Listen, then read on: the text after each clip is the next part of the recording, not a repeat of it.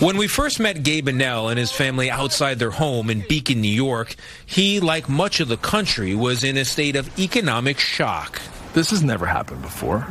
This has never happened before. It was March of 2020, and Gabe had just lost his job as a sound engineer for a company doing corporate events.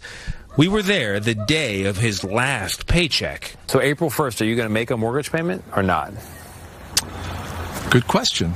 We haven't even talked about that. We've since returned 3 more times, most recently last week, where we heard something that may surprise you. You'd think the last time you guys would be here, it'd be great. But this is probably the worst that I've ever been.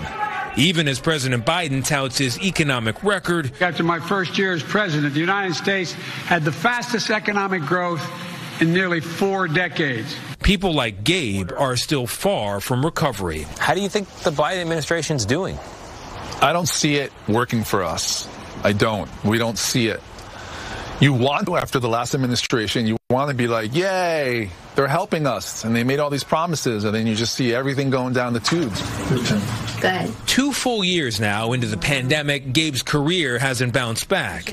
And even with his wife Claudia earning income as a property manager, the Annells recently had to make the difficult decision to ask relatives for help.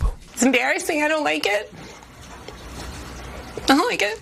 And Claudia fears the rest of the country has already moved on. It's just a long time, and people are tired, and I don't think people or the government or anybody is really all that worried about how people are getting by anymore.